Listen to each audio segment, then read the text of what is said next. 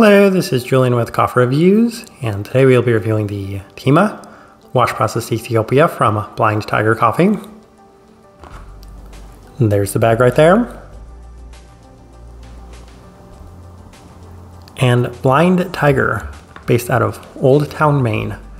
And they're a coffee roaster that's appeared on this channel multiple times before, including last year when we reviewed their Buku Saisa, a wash processed Ethiopia I enjoyed so much. It ended up on our top 10 coffees of 2022 list, so it's safe to say that I've been a big fan of their washed Ethiopians in the past. I also wanted to give a shout out to the owner, Charlie, if he's watching, as he's commented on our videos in the past. Hope all's going well, and I'm looking forward to discussing another Blind Tiger coffee, as this right here is day 29.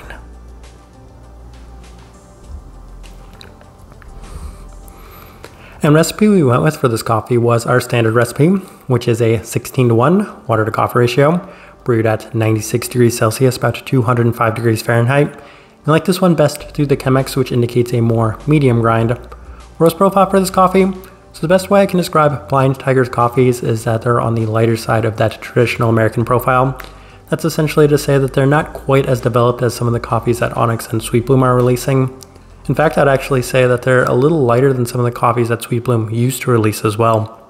That being said, they are a little bit more developed than the majority of the coffees that we do review from Passenger, so hopefully that gives you a good ballpark in that light medium range. With all of that out of the way, let's go ahead and start discussing this coffee. Day 12, first impression, and we opted for the V60 with this try, and it actually came out quite nice, as it was a little citric forward at the forefront, but it offered plenty of classic Ethiopian characteristics, with the most distinct thing being this candied attribute in multiple directions, that being in the honey and lemon sense. There's a very slight toffee aspect to the cup as well, but a fair bit of florality in the finish, giving it a pretty sweet and pretty coffee in general on that first try. Day 15 opted for the Chemex, and this yielded some more typical Ethiopian characteristics that you might have expected, with a vibrant candied florality on this day, as it does offer a slight citric and honey component as well, but the florality actually remained the most dominant aspect of the cup, especially on this day. So this one was slightly better, liked the second try.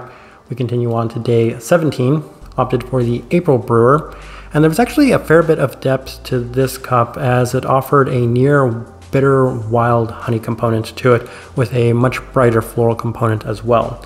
There's a wonderfully defined peachy finish to the cup, but it is slightly bitter in terms of this lingering honey aspect, and a little bit of a heavily complementary lemon aspect to it as well.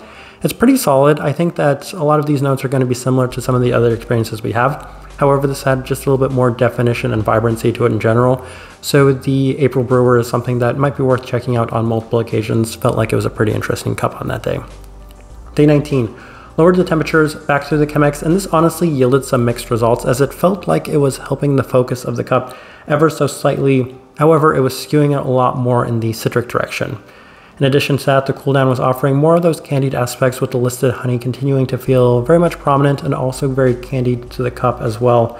There's significantly less of the floral aspects, with a heavier emphasis on the citrus, so as a result, not necessarily ideal for me. Felt some adjustments were going to be required.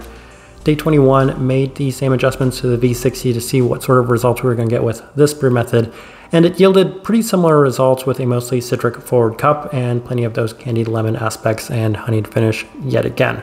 There's a little bit of the florality, but it's dissipated a fair bit relative to some of the earlier experiences. Might shift the cup in the other direction to see if I can get a little bit more out of it, but this was a little bit more tame and moderate than I might have been hoping for from this coffee. Day 23 ramped up the temperatures, a bit more fine of a grind, and I did notice significant improvement on this day from some of the earlier experiences, as the florality is much more notable and prominent on this day. Much more of those softer kind of white flower aspects to this one. Previously found peachy aspect is present yet again in a much more prominent sense, with the honey and lemon also being one of the more pronounced characteristics within this cup. So just a lot more vibrancy and a lot more just, we'll say, sweetness in general. Day 25, another try through the V60, and this is when I determined that I had a pretty significant preference towards the Chemex, as this just appeared to offer a little less definition in general. There's some of those floral aspects present once again, a long-lasting lemon candy and the honey component. dominating the cup, so having those things be the most dominant factors in it wasn't necessarily ideal. I was looking for a lot more of those floral and peachy aspects to it. Day 27, back to standard recipe with the Chemex, and there are some ever so slight consistency issues with this cup. However, one thing that I found to be consistent is my preference for this brew method, as every single time I made the adjustments with the exception of the lower temperature days, I had a stronger preference towards the Chemex for this coffee in general because they seem to offer two different cups. The V60 having a little bit more of the lemon and honey aspect, while the Chemex having a little bit more of the floral and peachy aspect. So that made it a very clear winner for me on which brew method I preferred for this one. Day 27 yielded that result one more time. All right. Let's go ahead and put up the tasting wheel so you can see what we're getting. And we have quite a few level 4s. So let's run through those real quick. And we'll start with the cleanliness level 4.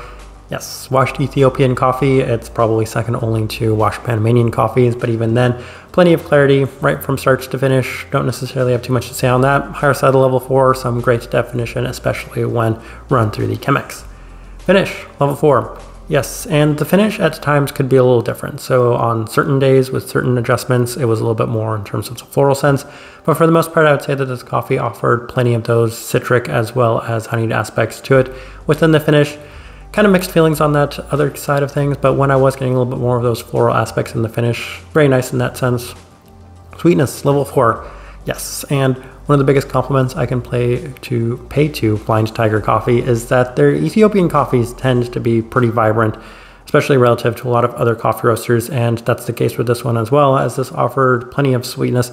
Every single washed Ethiopian coffee I've had from Blind Tiger has not lacked for vibrancy in general, and that's displayed right here with the sweetness being at that level 4 mark, so credit to them on that. Acidity, level 4. Yes, and there was surprisingly a little bit more brightness than I might have expected, and that could have been attributed to a lot of those citric aspects that I'm experiencing from this cup, as it felt like it had a fair bit of this citric brightness right from the onset. So something that may have scored a little higher than I was expecting going into it, but it did feel like it justified that level 4 mark. Florality, level 4. Yes, and going into this one, I thought that there was maybe an outside chance this could score that level 5, as the descriptor on it is floral as heck. So I was expecting some very strong floral aspects to it, but honestly, it was a little inconsistent in that regard. The Chemex really seemed to accentuate a lot of those qualities, but other adjustments didn't also have that same result. So kind of mixed feelings on it. Definitely one of the more prominent factors and aspects in this coffee, so level 4 definitely feels justified. Citrus fruit, level 4, yes, and that's the other one on the other side of things, as there was plenty of the citric aspects to this coffee. Possibly the most consistent and abundant aspects to it as well, because even when I was brewing it with both brew methods, it seemed to be at the forefront of this coffee, if maybe a little less present and prominent through the Chemex. Still very much one of the most pronounced characteristics, more so than the florality was in the V60. And then we have one level 3, and that is the stone fruit level 3. Yes, and this tasting wheel was made with the Chemex, so that peachy aspect was a little bit more present, prominent, and pronounced through this brew method. Interestingly enough, that kind of toffee experience that I had from the first day, I would say that's attributed a bit better to the V60, so this one's scoring the level 2 on that caramel side of things. It would have been very generous to score to level 3 through the V60, but at least at the higher side it would have been on that level 2.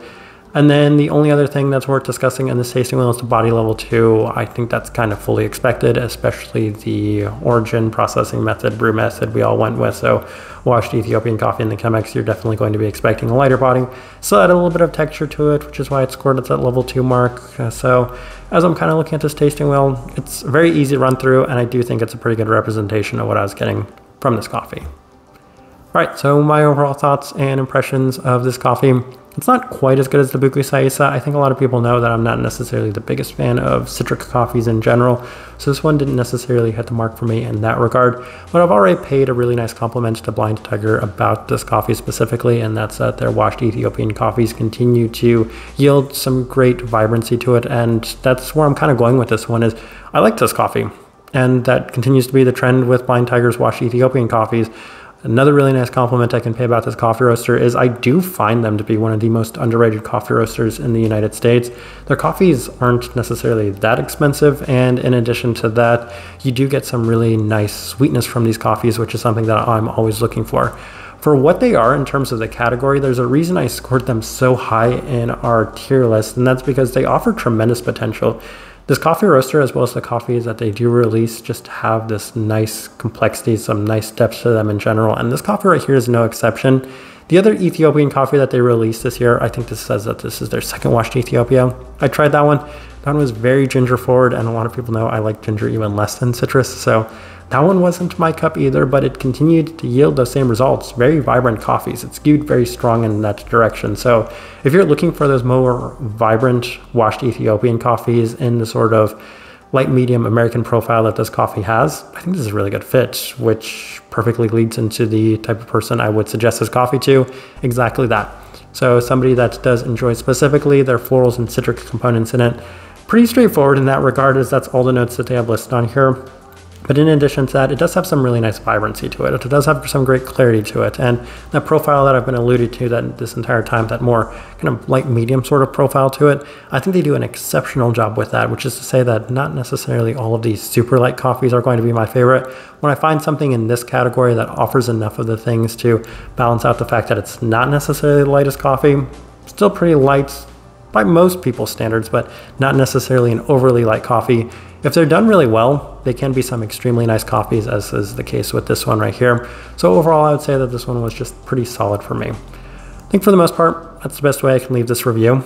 If you by chance had an opportunity to try this coffee, I'd love to know your thoughts and impressions of it as well. If you're enjoying the content, give this video a like, subscribe if you're not already subscribed. And this right here has been a review of the Tima wash processed Ethiopia from Blind Tiger Coffee. Thank you for watching.